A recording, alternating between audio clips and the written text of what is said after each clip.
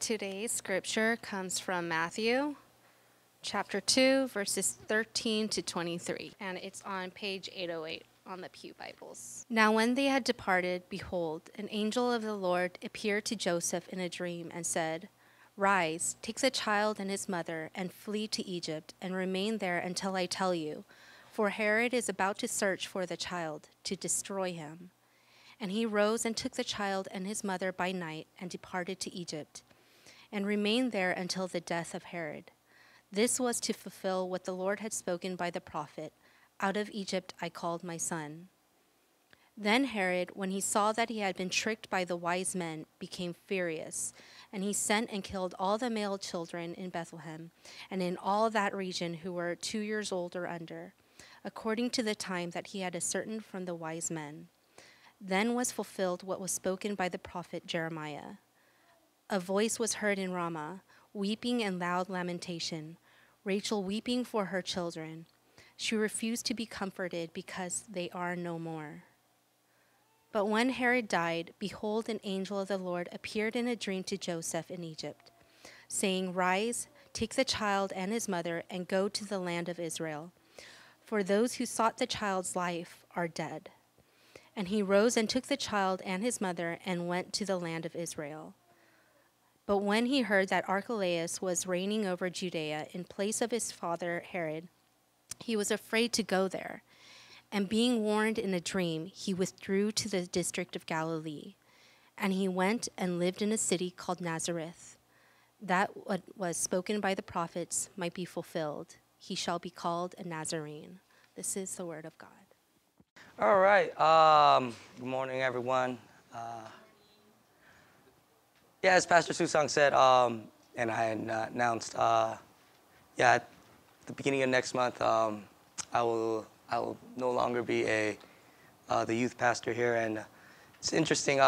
This whole week I thought about what it would feel like, and I guess it's a lot of mixed emotions for me. I've been at this church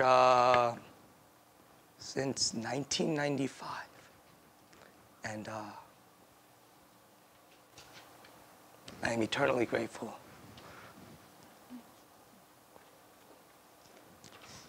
for God to have blessed me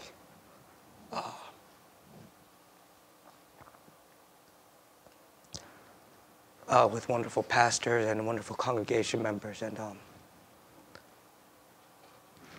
I'm sad, but I'm honored to preach in this capacity.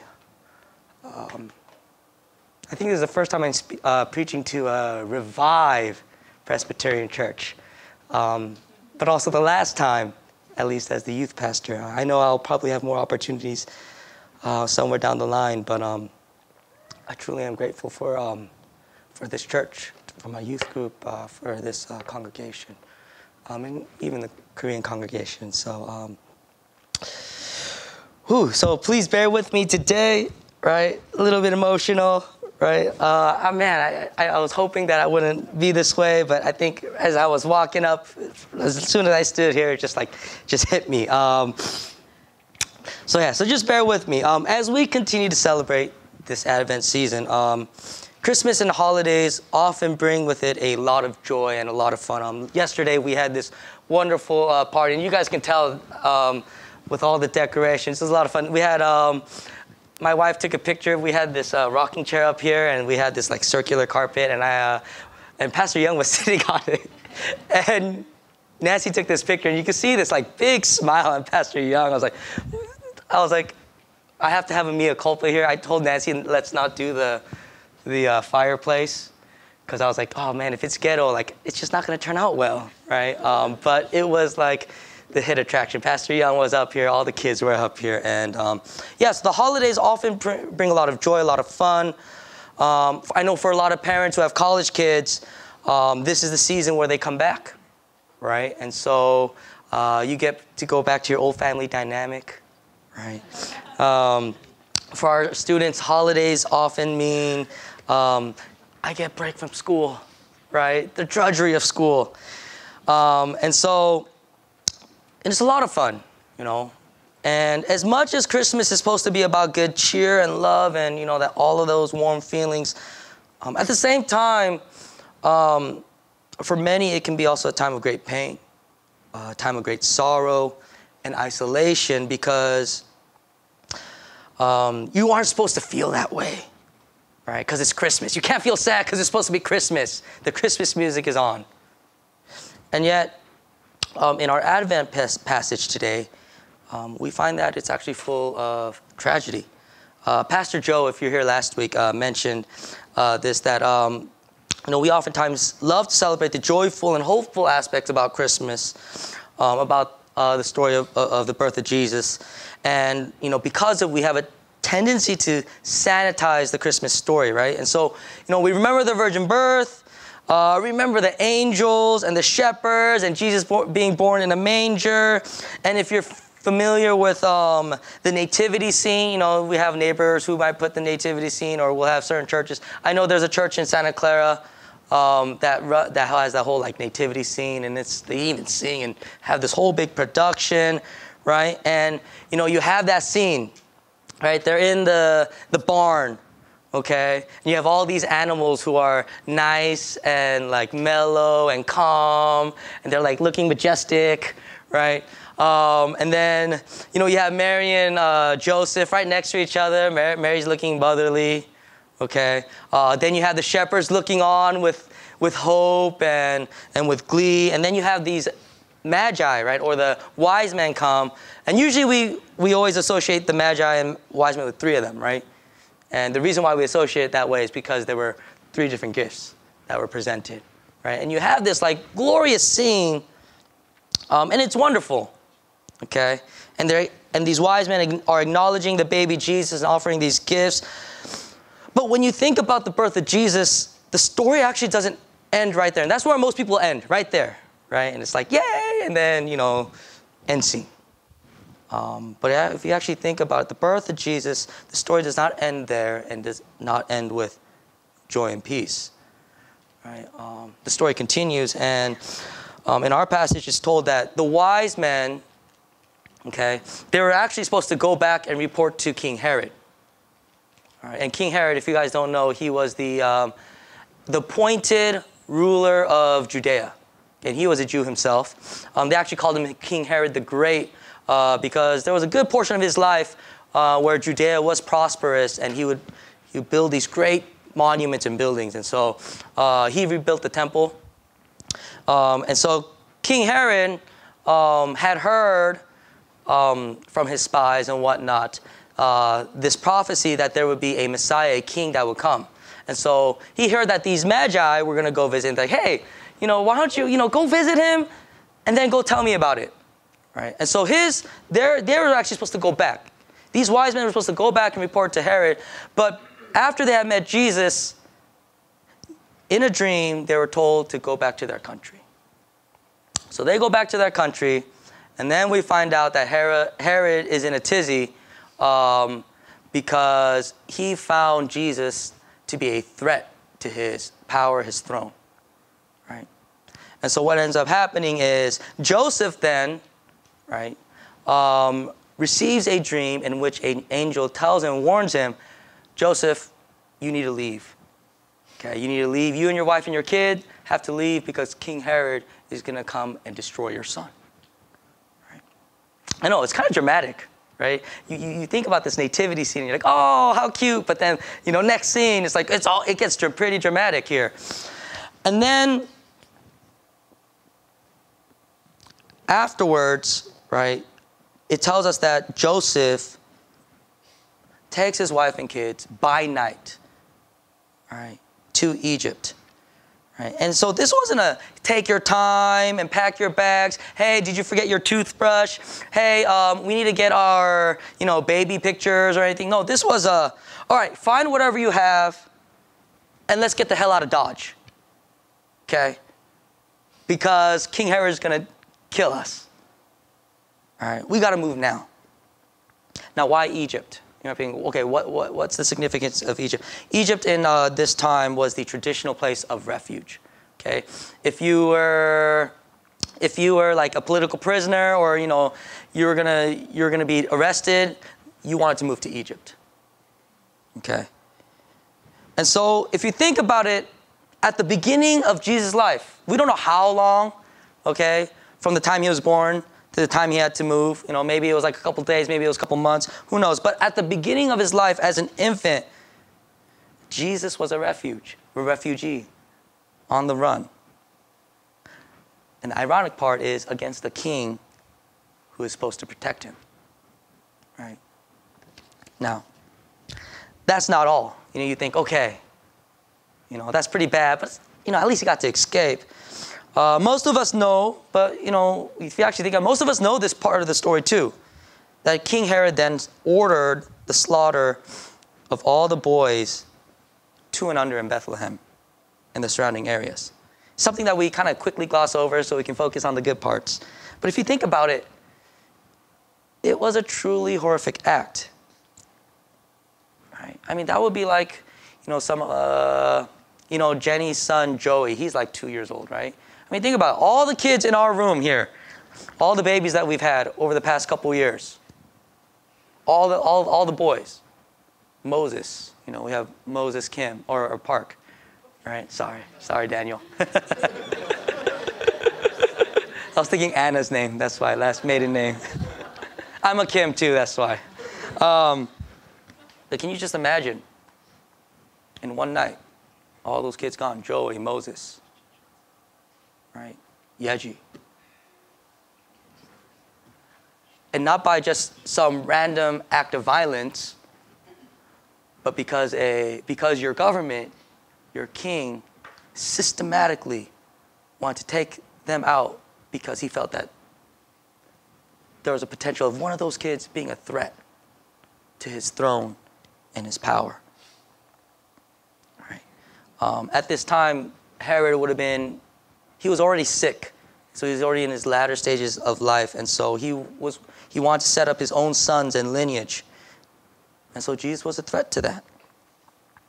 Right. So imagine that during this season, that during Christmas, your government kills all the baby boys 2 and under, you know, in San Jose, Cupertino, okay, Sunnyvale, Palo Alto. Then if you are a parent, and we have many parents here, or if you are a sibling, Christmas won't always be so joyful because you'll remember this time every year when it comes up as the day that Herod not only failed you as a king, but brought great sorrow upon your family and your life. It would have been a devastating time, a lot of weeping and wailing. And what's crazy is this wouldn't have been out of the norm for King Herod. Right? Some scholars doubt this part of the Christmas story, that it ever happened, because, you know, they're like, oh, we have to cross-reference it with anyone else, you know, any other instances where this happened, right? Or any other times where this history has been written down, and there are no other times except for this, right? And so some scholars say, oh, this didn't happen, but actually many historians don't even blink an eye about whether this happened or not, because Herod the Great was also known for his great violence. If you don't know, Herod actually killed 3 of his own sons. Yeah, he killed 3 of his own sons, and at his deathbed, and this is from Josephus, okay, which was one of the great Jewish historians of this time. It's where we get a lot of our history, Jewish history from, of first century Rome. And this is what he said. At his deathbed, he requested that one member of each family in Judea would be killed so that people would really mourn after he died. Okay? That's what Josephus tells us. Right? So if you actually think about it, this incident would have been a blip on his personal history and his personal killings. Not worth mentioning. This was their king, Herod the Great. And then Matthew kind of points out, right, the fact that this fulfilled a prophecy from Jeremiah 31:15, right? Due to this horrible incident, it says what? A voice heard from Ramah. Right? And Ramah was actually, so you got to kind of, you know, this is kind of the nerd in me. All right, so I'll give you a little background information. Ramah is the place of Rachel's burial. And if you don't know Rachel, you're like, okay, who's Rachel? Rachel is Jacob's wife. And you're like, who's Jacob? Jacob is the son of Isaac, who is the son of Abraham, who was the father of Israel. Actually, if you actually think about the name Israel, that's actually Jacob's other name, right? And you know, the 12 tribes of Israel come from the 12 sons of Jacob. And so in one sense, you could say that then Rachel, even though she only had like 2 out of the 12 sons, okay, that she was the favorite wife, okay, which kind of sucks for the other wives. She would have been the mother of Israel, right? And so when you hear a voice was heard in Ramah, right, at Rachel's burial place, weeping in loud lamentation, Rachel weeping for her children. She refused to be comforted because they are no more. Oh, what a very apt prophecy for such a situation. But it goes even deeper than that. And one quick thing. Jeremiah writes this prophecy in a time where Israel was conquered by Babylon because they had not repented to the Lord. And they were forced into exile, right? And so it's a time of great sorrow and sadness, right? And so after all this anticipation of Christmas, I know we read this passage, there's just this pall, isn't there, right? A note of deep sadness at the events. But you know, you look at the colors and you look at, you know, you listen to the music, you go to the grocery store, they're playing the songs, right? You go to Christmas in the park, but Christmas is supposed to be full of good cheer. Yet like for many families who lost sons that day, and every Christmas would be a reminder of their loss. There are many today when Christmas comes around or the holidays come around and the pains of life are at its sharpest. You know, this is the season where we are supposed to reconnect with our families and give gifts to one another, anticipate, okay, I can't wait for my son's reaction or my mom's reaction when they open their gifts, right? But for some, it only highlights and intensifies the fact that their family relationships are in shambles. You know, for some of us, Christmas is hard because everybody in your family is gathering, but maybe one of your brothers or one of your sisters or one of your siblings isn't coming around Christmas this year, or they didn't come around last year because they had a falling out with your parents. Or for some, Christmas is hard because, you know, some kids feel this, right? They feel that they have to choose where to celebrate Christmas because their parents are divorced. So do I go here or do I go here? And they feel guilty. If I go here, then does it mean I love my mom less or vice versa? Or grandpa and grandma don't come around. Oh, because they disowned your mom and dad. And it happens all the time. You know, and I'm sure we have felt some of this to some degree. I remember I was really close to my cousins way back when. And when my uncle and my aunt separated, I never saw my older cousin. She was her name was Grace, and she was the one I was closest to. I would go to her house every weekend. And then one year, she just didn't come by anymore. And every year, when I was a little kid, I'd be like, "Where's Grace?" It can hurt tremendously. And to add to all that turmoil, I know in this past year, our nation has faced with a lot of different things: school shootings, race violence. Recently, I read a news article in San Jose how there are more and more people who are homeless, but they work, but they can't afford housing, so they live in their cars, right? They literally just sleep in their cars in a random parking lot, right? Yeah, what a horrible thing to have this holiday season, to not have a roof over your head. It's weird. The expectations of the joys of the holiday season can oftentimes identify and magnify the lack that we have, and the sorrows that we face, and the sufferings that we face. So sometimes, or maybe a lot of times, we may not want to celebrate Christmas and get into the Christmas spirit and the joy, because it means we have to face our sadness. I think about this. I know it sounds morbid, but for me, this is very real because both my grandparents actually, on my mom's side, died during the holidays. I had one grandma who died the day after Thanksgiving. During my college junior year. And then about 3 years ago, my grandpa died over the Christmas, New Year's holiday, right? And I would have to go visit him at the, what do you call it? Where they have cancer, but there's nothing else to do. Hospice care, right? And I remember just watching my mom. I was just so hard that holiday season. And if you are struggling, hurting, suffering, or you don't feel like getting into the Christmas spirit, it's okay. It's okay to acknowledge your lack. It's okay to feel like you are world weary, to be in grief, in mourning.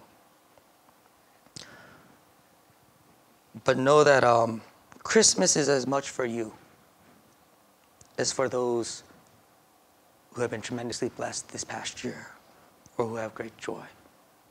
Why? Because of this passage. Now, how can a horrifying Christmas passage be good news to us? I think if you asked me as a little kid, I'd be like, I hate this part of the story. This is like the worst part of the story.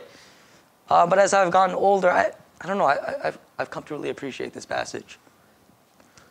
Because it reminds us that God does not shy away from the horrors of the world. That it's in times of tragedy, loss, lack, where we doubt his goodness, doubt whether he'll be there for us. You know, and that's what happens, right? We feel like, oh, God is so far away, and he doesn't really care. He doesn't understand what I'm going through. Yet in Jesus, we see in this passage that he doesn't just sit on the sidelines and just watch things happen. He actually puts himself in the mud. He got his hands dirty. He enters into the sorrow. He became human. Not just a human with a silver spoon in his mouth, but he became a refugee.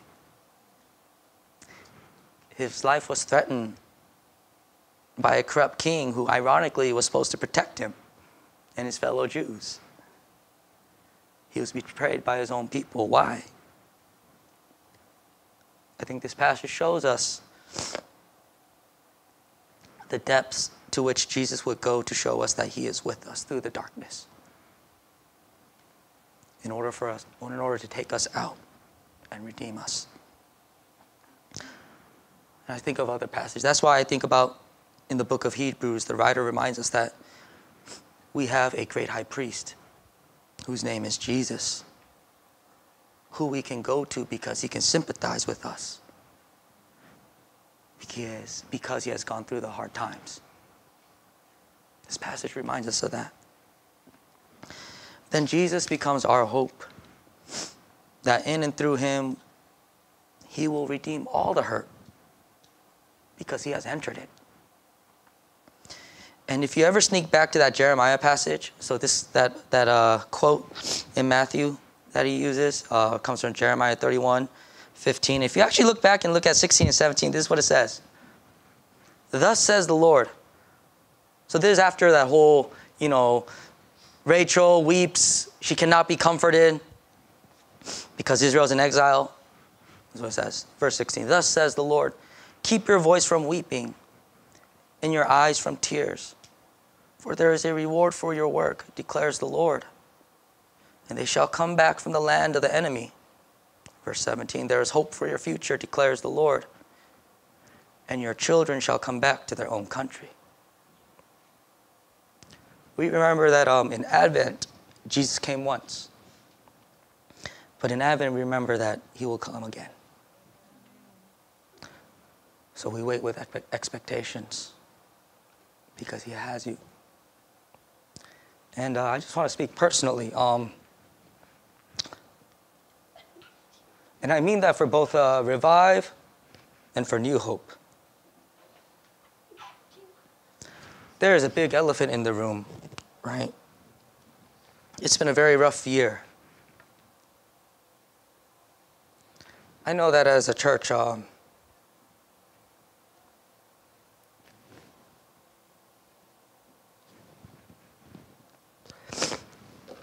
it might not be the most celebratory Christmas this year.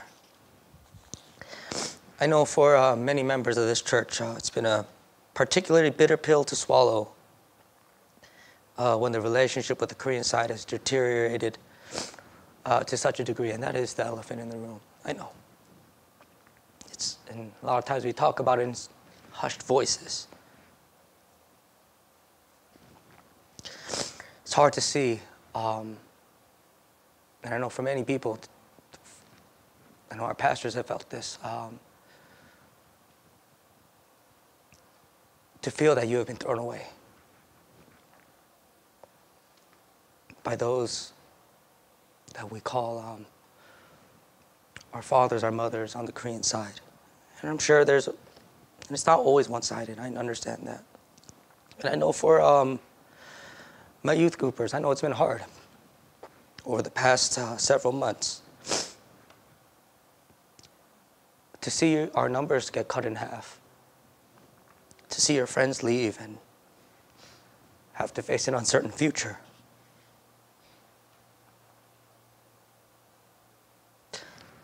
I know that there are many in Revive who feel reservation about church planting because this was not the way it was supposed to be, I know. My wife can tell you how much this has hurt for me personally. It's been a rough season.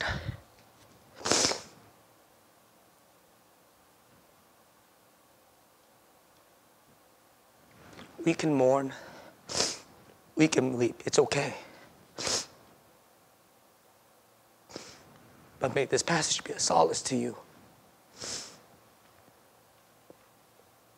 Because we can lean into Jesus. Because he knows. He knows. Because he has gone through it. He has gone through it.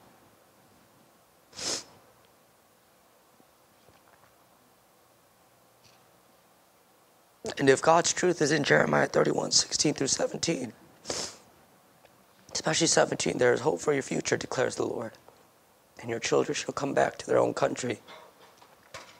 If that is any consolation, he will carry us through this.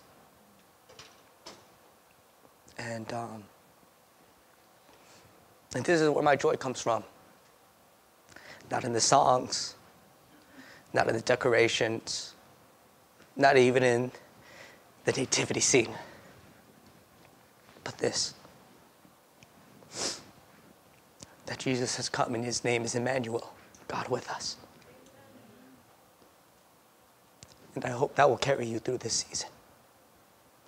Let's pray.